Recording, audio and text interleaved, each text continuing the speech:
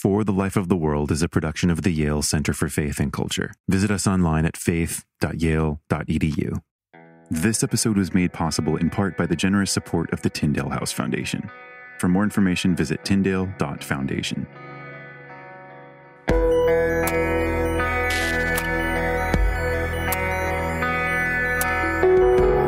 I think to be a good journalist, to be a good human being, is to be as empathetic and compassionate as you can be.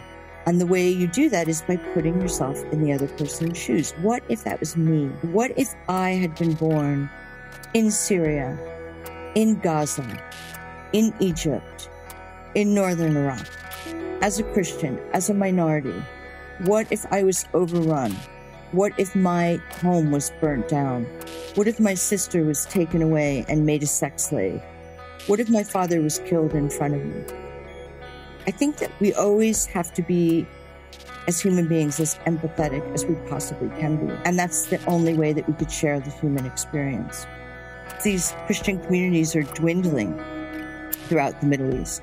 That in a time 2,000 years ago, when they would have been the predominant force, let's say the Gaza Strip, until the 4th century, was entirely Christian. They are now lonely. They are alone. They are very few. They are dwindling. They are the other.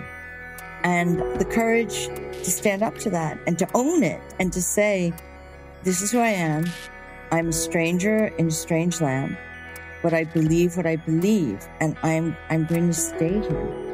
The amount of courage that it takes to have that, to own that, is really extraordinary to me. My book, The Vanishing, is a way of honoring these people.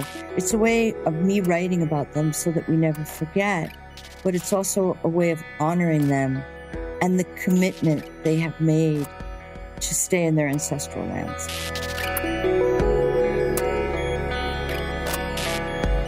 This is For the Life of the World, a podcast about seeking and living a life worthy of our humanity. I'm Evan Rosa with the Yale Center for Faith and Culture.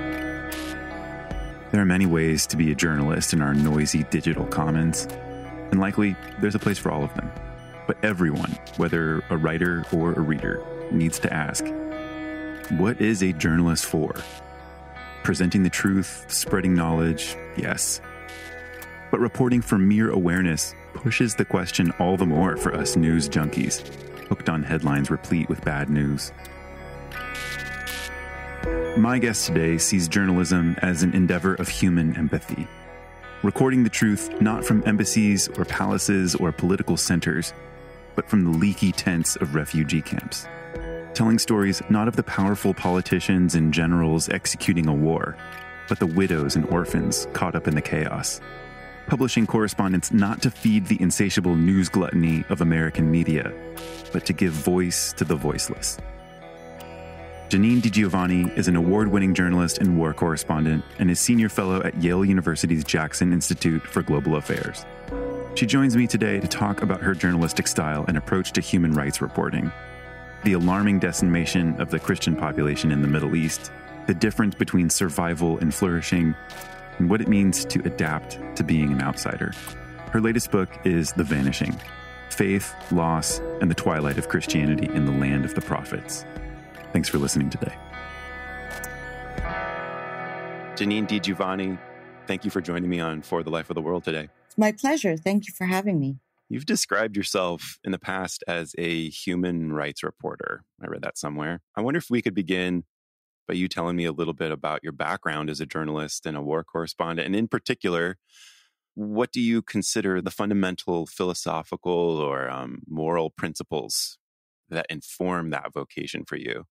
This is my way of asking, why does journalism matter and why are you a journalist? Well, that's a big question. I think I'll start by saying the reason I do it, and I certainly can't speak for all journalists because we live now in a time where platforms like Instagram and TikTok and Snapchat and all these kind of outlets are very much about the individual and kind of, as a friend described it to me, the need to be seen.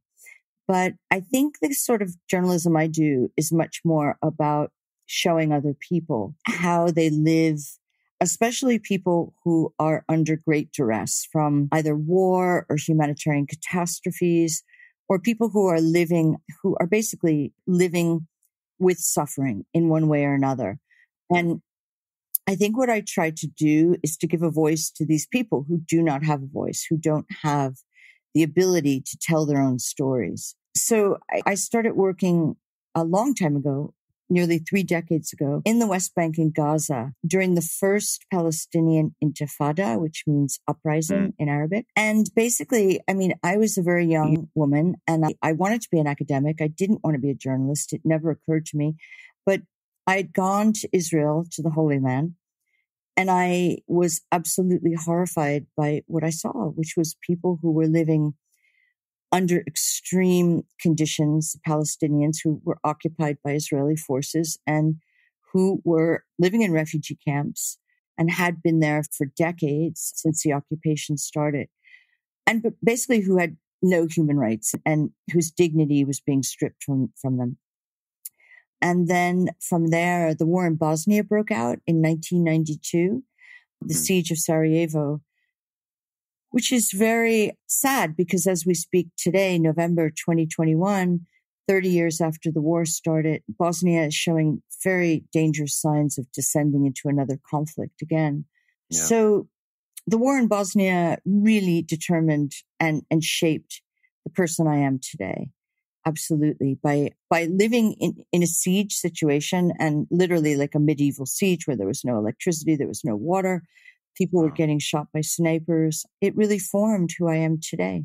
You're really going in a direction that I wanted to ask you about, which is describing what it's like to be a war correspondent, often caught in siege. So I wonder if you could just go back to that place even deeper in your memory, to those assignments in like these incredibly fragile and volatile locations.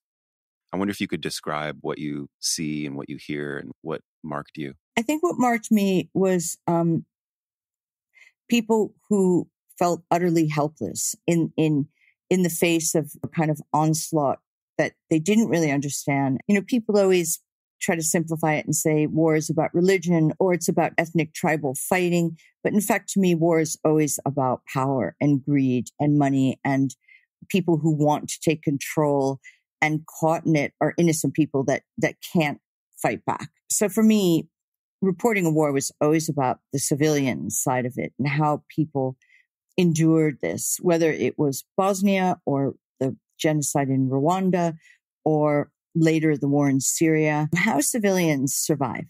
And one thing that is absolutely extraordinary, the fundamental things which are really important to everyone, and I saw this during the pandemic, which is basically keeping your family safe, yourself and your family safe, trying to educate your children, keeping a roof over your head, getting food, getting water and electricity. I mean, these very basic things, how people manage that. And even in kind of sustained wars, like let's say Syria, which is going to be going on 11 years in March, right. 11 years, a long time for people to be living with war conditions. That means an entire generation of children grew up during a war. So you have other factors to look at, like how did you educate those children? Did you educate them at all? Or is there an entire generation that doesn't know how to read and write? For people that are refugees, and in terms of the Syrian war, remember there was millions of people that were forced to flee their country. How do you maintain the identity of your country? How do you teach your kids that you're still Syrian? What does the Syrian flag look like? So it's less about me, I'm talking about, and more about like how people live. You asked me about how war reporters do it. You know, everyone is different and everyone has a different mission or vocation or calling. And mine was very much to try to record and gather evidence that could potentially be used in war crime tribunals, but also so that people could never say, this didn't happen. Right. Genocide deniers or, which very much right now with Srebrenica, the genocide of Srebrenica in Bosnia in 1995, there are people that genuinely say this didn't happen. It's a myth. It's a fantasy. Well, it did happen. And I have the testimonies of survivors and the testimonies of families. And it's there in black and white. So people can never say this didn't happen. And my other real mission is to try to give people some kind of agency or dignity by letting them tell their stories. So I think by letting them control the narrative of what happened to them. And it's always about what happened to people. How did you get here? What happened? By letting them tell their story, I think it gives them some degree of control rather than a feeling of utter helplessness. And while I'm speaking, I'm thinking of like all of the many people who I've sat with, thousands of people over the years. I'm sure. In refugee camps, or sitting with them in their tents, or under a bridge on a road, or in a settlement, or what happened to you? How did you get here? Tell me your story. And that's what I try. That's what I try to do. Not different from what you're doing now. I mean, this connection between giving voice to the voiceless and giving agency through the telling of a story. I mean, that's a real beautiful way that I can see now what it means to be a human rights reporter. Is that part of what you meant when you called yourself that? Yes. I mean, I'm certainly not a tabloid reporter, and I'm certainly not a sensationalized reporter. No. And I think when you don't read like that.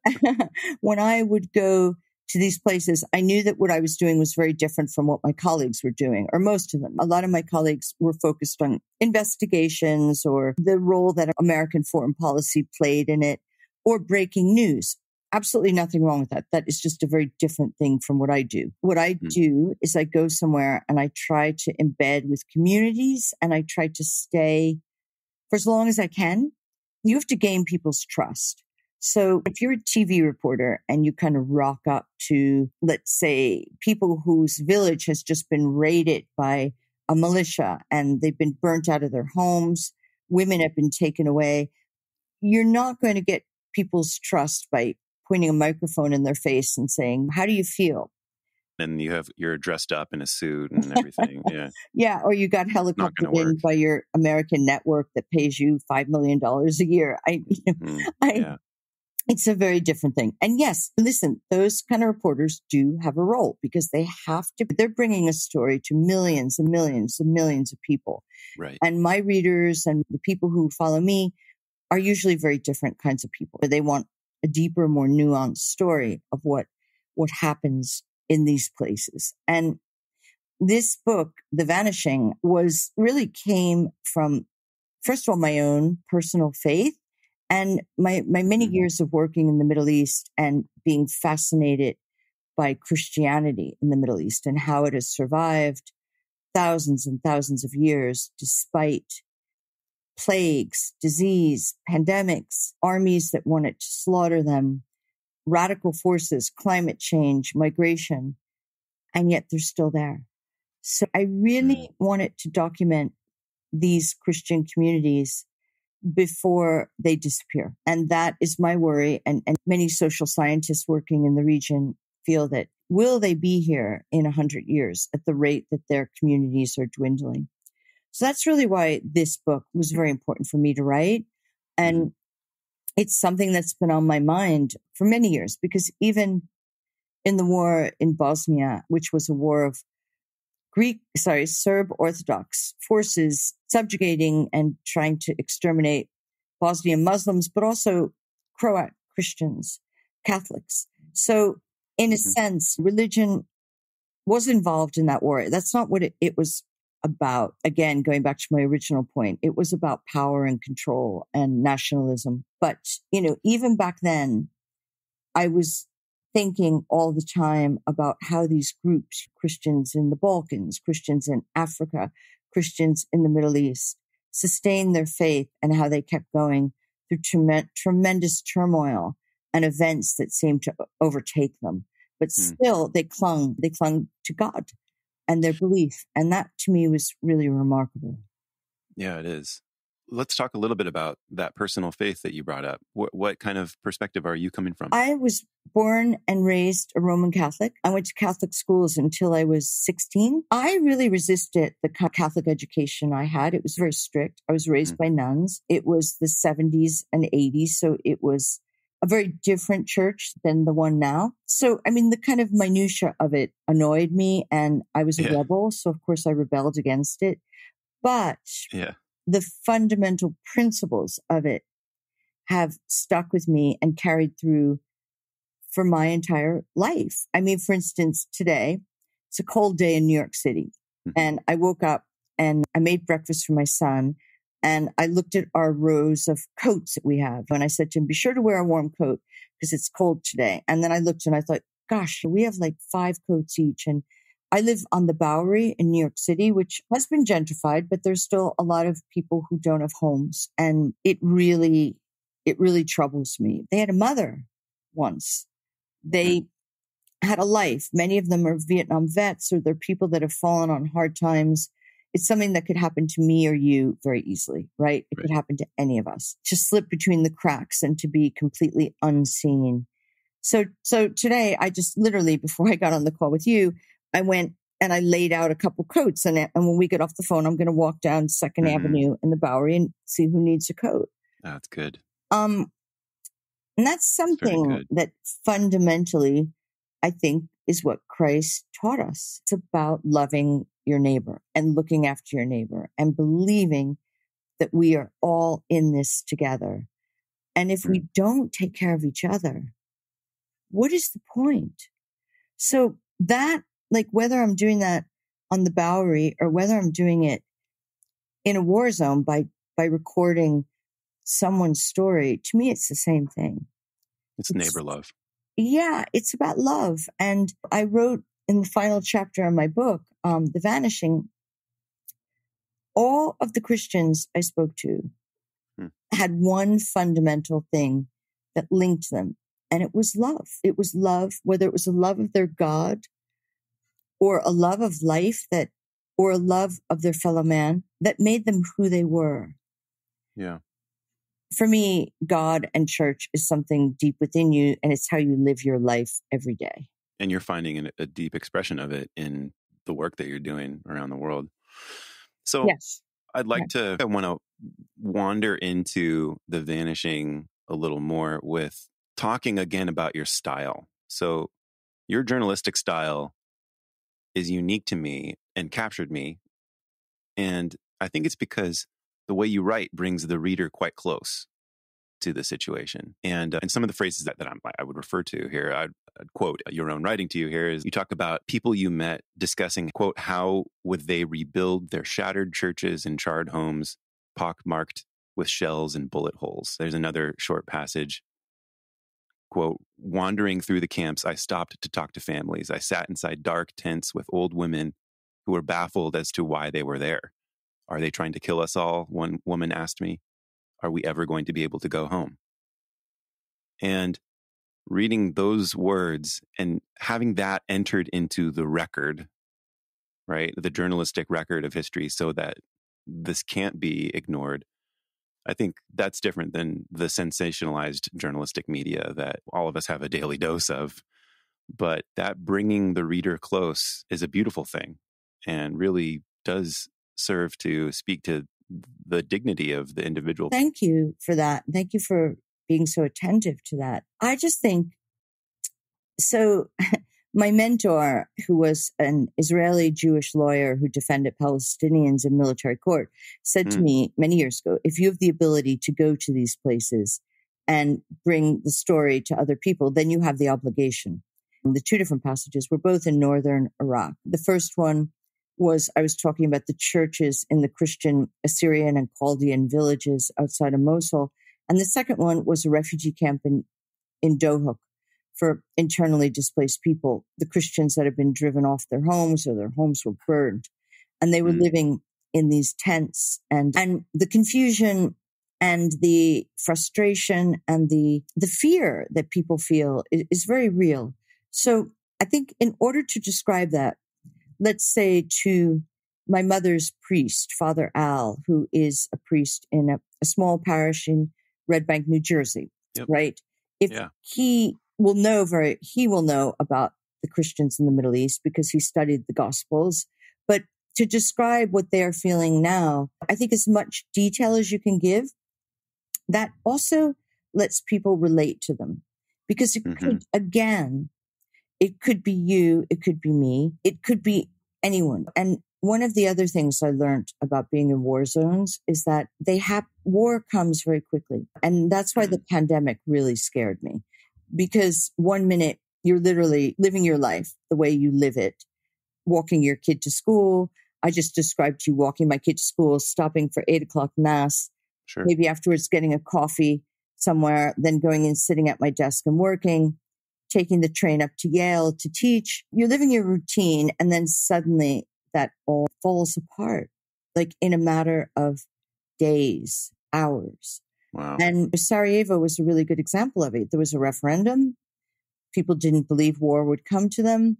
And then suddenly there were tanks rolling down the street. Yeah. The Islamic State, 2014, people stayed in their homes in northern Iraq, the Christian villages. They heard about these people, these radical extremists that were coming. They didn't believe it would happen. And until the last minute, as long as they could stay, they did. And that's why literally people had to flee with nothing more than the clothes on their backs, their documents if they were lucky, their children, and they climbed into their cars and they took off. But in some cases, it was too late. So that's why I try to bring that detail to the reader, because I think the more the reader can visualize that person, the more they could put themselves in their shoes. And I think to be a good journalist, to be a good human being, is to be as empathetic and compassionate as you can be.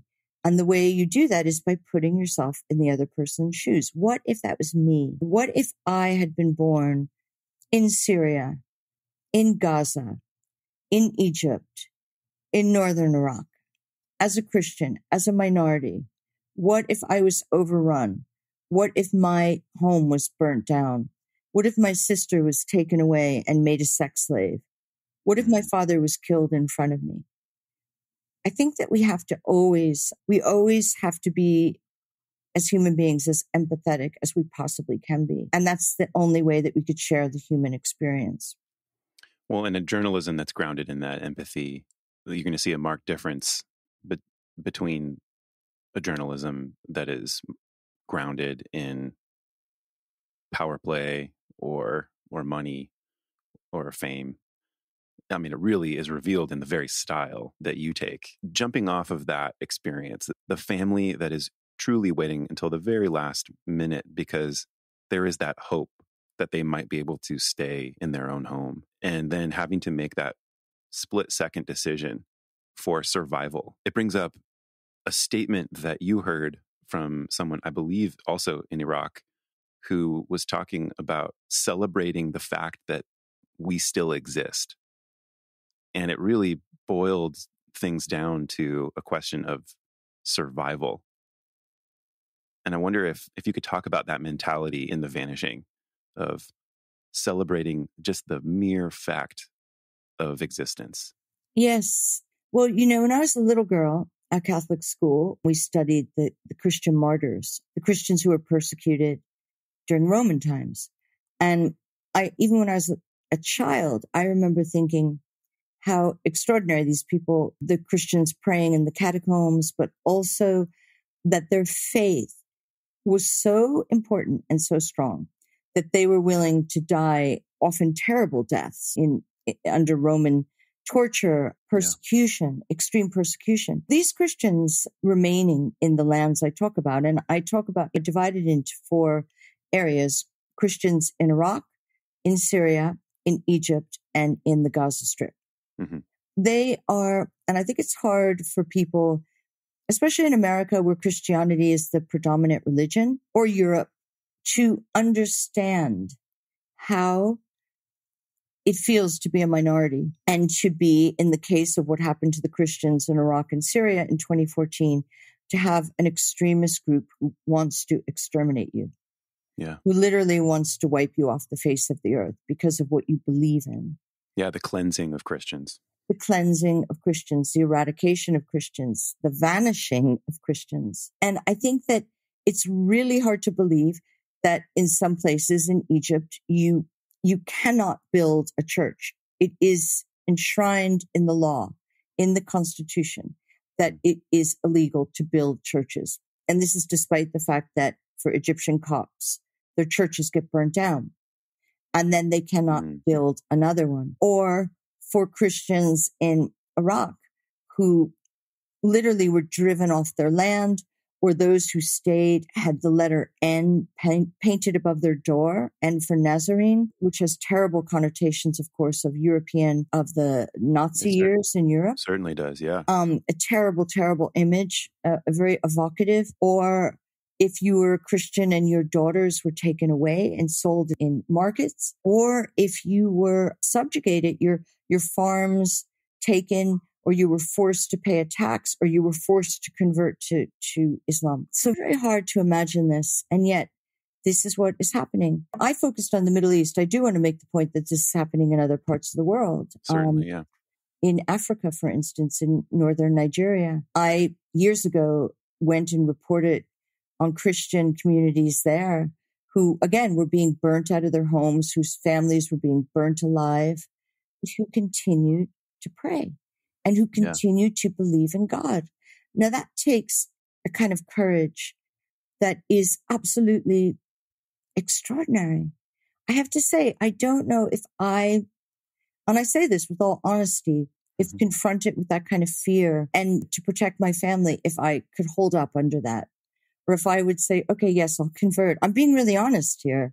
I'd have to be the same, that I think. But this is the exact implication of what you're talking about with perspective taking of the other. What, in fact, would I do? How can I honor the fact that these people have chosen and made the decision that they did?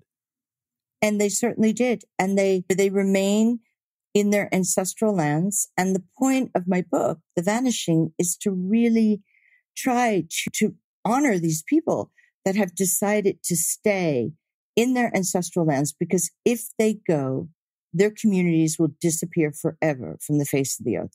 And social scientists in Iraq, for instance, believe that the population, which went from in Saddam days, and it's very hard to give numbers because the last census was taken around 40 years ago.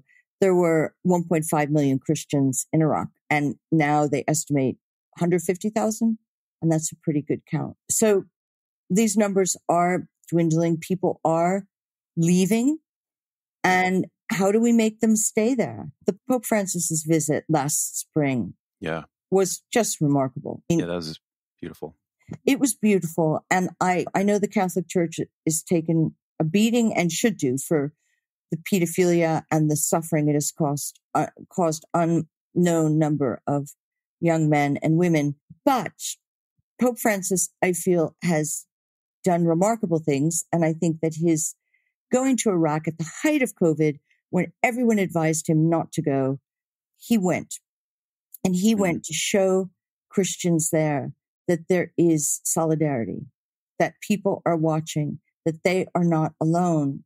And that is the strongest message of faith we could possibly send to them. Yeah. You talk about an Assyrian Catholic town just outside Mosul where you heard about the kind of anxiety that even with ISIS no longer a threat, they felt threatened by emigration. People are leaving every day, is what they said. I wonder if you could talk a little bit about the feeling of threat that is. I mean, it must be one of loneliness, one of fear, one of insecurity. Can you say a little bit more about what it means for our enemy to be emigration for those Christians? Absolutely. I mean, look, and again, put yourself in their shoes. If you had family in the US or in Canada or in Sweden or in a country where you could go and you could worship the way you wanted to without fear of persecution, and you'd be able to get a job, and you can't get a job in Iraq now, wouldn't you go? I mean, given that choice to raise your family in peace, to be able to pray in peace, to have a better opportunity, a better life, to be able to pursue dreams and education. Or even to hold a job. Yeah. Yeah. So you're confronted with that.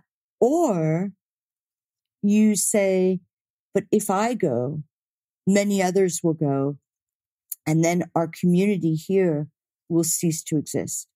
Mm. So some of the bishops at the time of ISIS in Iraq had a real dilemma because their parishioners were flocking to them saying, what should I do? I have family in Canada. I have family in the US. I can go. The Trump, of course, the Muslim ban 2016, 2017, which came later, prohibited Muslims from coming to America, but it didn't prohibit Christians from Arab lands. Yeah. So they could still get in, which is a whole other issue because it created this dichotomy of good refugees, i.e. Christian, versus bad refugees, i.e. Muslim. Terrible representation. But anyway, they were faced with this choice. Like, do you go and have a better life, or do you stay so that you have more children, your children have children, generations continue in the land where your ancestors have lived for 2,000? Terrible weighted decision to make. This question of leaving or staying and what faithfulness requires of a person. I mean, it's the question of one's loyalty or fidelity to a place, and seeing not just your own survival, but the survival of that cultural identity in that place. Yes, very much so. And one of the passages of my book, a very clear memory I have. In northern Iraq, they have these beautiful monasteries, which are usually carved out of mountains. And one evening, wasn't yet evening, it was kind of the sun was setting. I climbed the hill and the mountain and got to this monastery, and I could hear, and these are ancient monasteries going back to the 4th, 5th century. I could hear this angelic singing, like a kind of chanting. And of course, the Christians in Iraq speak Aramaic, which is the language of Christ, ancient language. And I could hear this chanting, this singing. And I followed it through these ancient rooms with very low ceilings, almost like a cave. Yeah. Going down passageways. And I just kind of followed the sound of these voices. And I finally got to this room that was completely lit with candles. It was getting dark. And there was a Chaldean priest there reciting evensong. And it was probably the same way people have prayed and chanted and sung for thousands of years. And yet it was 17, 16 when that happened. And afterwards, when he was done with his prayers, we went outside and we talked, and he just basically told me how important it was the Christians stayed in Iraq, that absolutely their permanence in that land was an absolute requirement for the country to exist as it always has, how important they were to the whole fabric of society.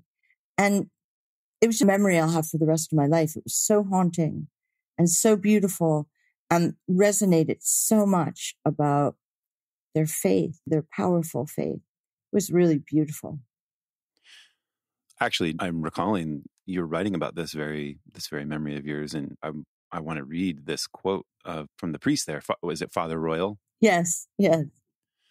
I mean, he says, even amidst the face of the Christian faith diminishing there, he says this, quote, "This is our roots. For people moving from the east to the west, it is very difficult because they will assimilate and we will disappear forever. The west is technology, knowledge. The east is something more traditional. If something is demolished, it can never again be rebuilt." Yeah. Very powerful words. And it was a very powerful moment. And I think that kind of defines the whole tone of my book. I really wanted to stress how rooted these people are to their land and how the faith is so embedded in the land as well. And when you think too, this is the land of the prophets, and these people are direct descendants of the prophets and the apostles. And it's where the apostles went to bear witness, to bring people to their flock, to convert, to bless the land. It's the same land that they walked on, and really remarkable. And I had the same feeling when I went to some of the monasteries in the desert in Egypt, the monastic life and the purity of it. I have to say I'm sure I couldn't live like that.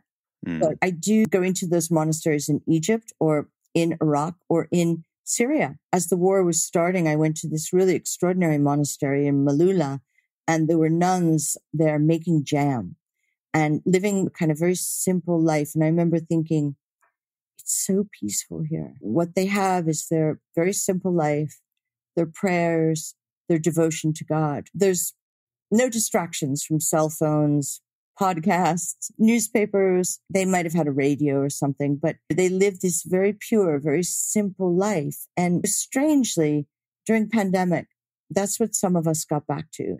It makes sense of these simple practices, but ones which are embedded deeply in not just a person's life, but in a sort of genealogy or a chronology, that these practices have been passed down for so long. Yeah. The fidelity to reenacting that, right? And that's the point of the Mass. But the reenactment there is this expression of faith and an expression of how they understand what it means to be human in those cases. Yes, however you look at it, whether you're a Catholic, a Unitarian, a Lutheran, a Baptist, or whether you just have your own hybrid, which is what I am essentially, it made me feel closer to something greater than me. And I think that's what book is really about, that there is something greater than all of us. And the people I wrote about, these extraordinary Christians of the Middle East that are hanging on, that are trying to stay in their ancestral lands, how they tapped into something greater than them to give them the faith to remain in their homes. And that's really what the Vanishing is about. Janine, so you met another priest, Father Andrew Thoma, in Marmatai, right? Yes. And what he's bringing up is adapting to being an outsider. He says, that the Christians in his village are leaving because there's no life for them. And how can he tell them to stay? How can I save them? I can't even save myself.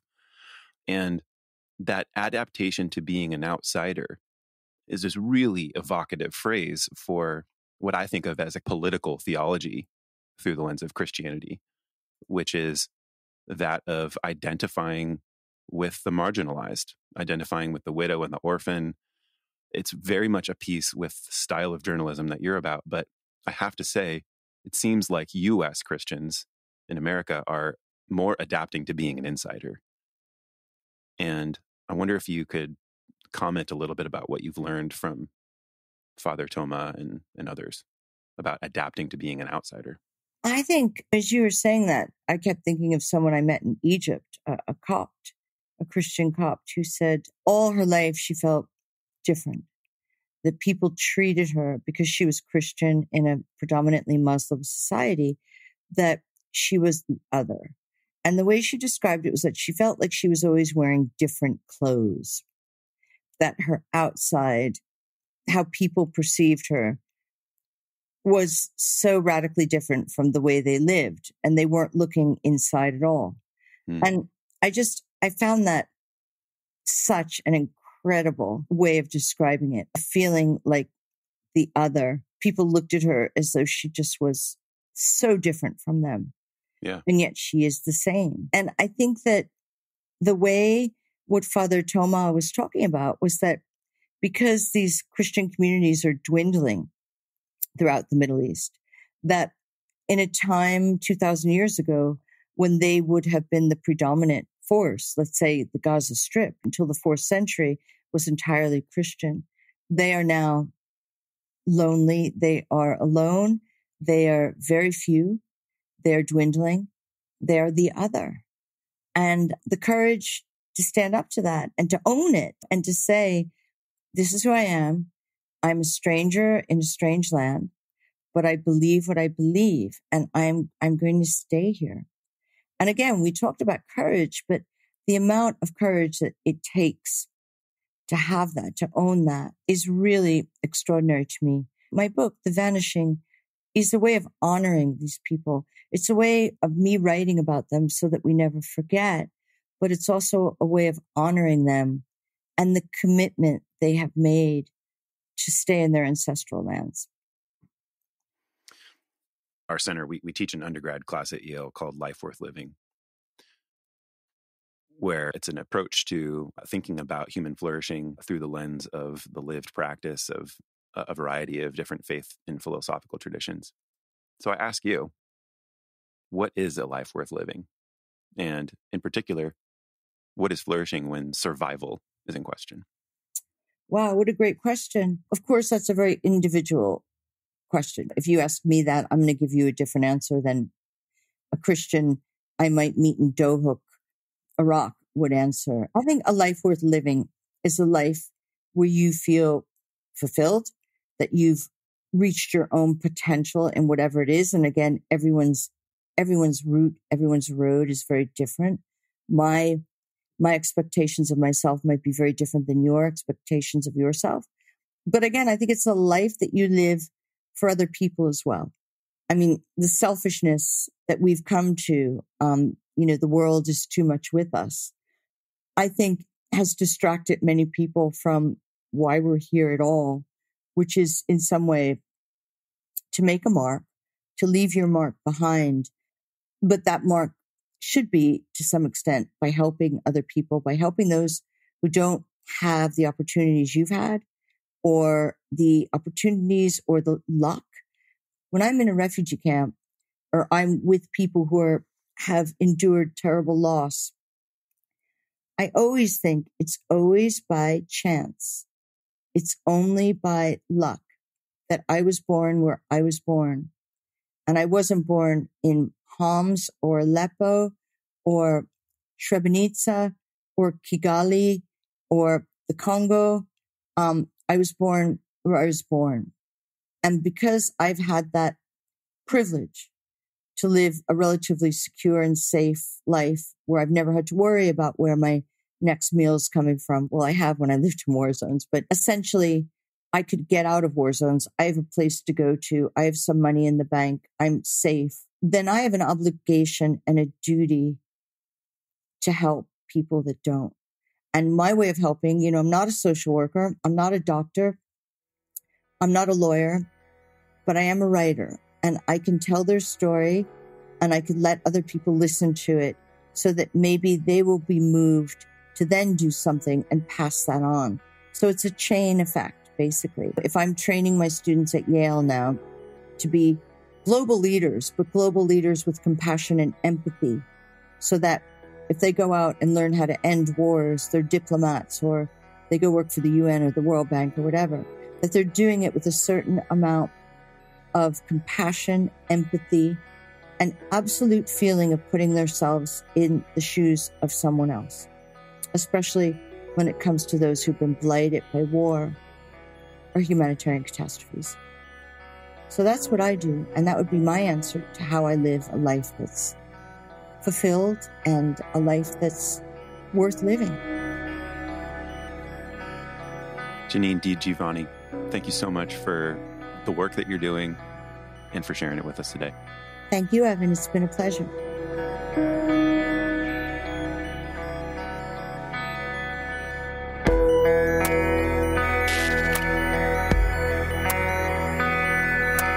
For the Life of the World is a production of the Yale Center for Faith and Culture at Yale Divinity School.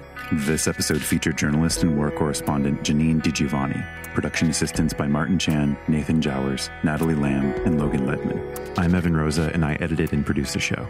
For more information, visit us online at faith.yale.edu. New episodes drop every Saturday, with the occasional midweek. If you're new to the show, we're so glad that you found us. Remember to hit subscribe so you don't miss any episodes. And if you've been listening for a while, thank you, friends. If you're liking what you're hearing, I've got a request. Would you support us? It's pretty simple, really, and won't take much time. Here are some ideas. First, you could hit the share button for this episode in your app and send a text or email to a friend or share it to your social feed. Second, you could give us an honest rating on Apple Podcasts. How are we really doing?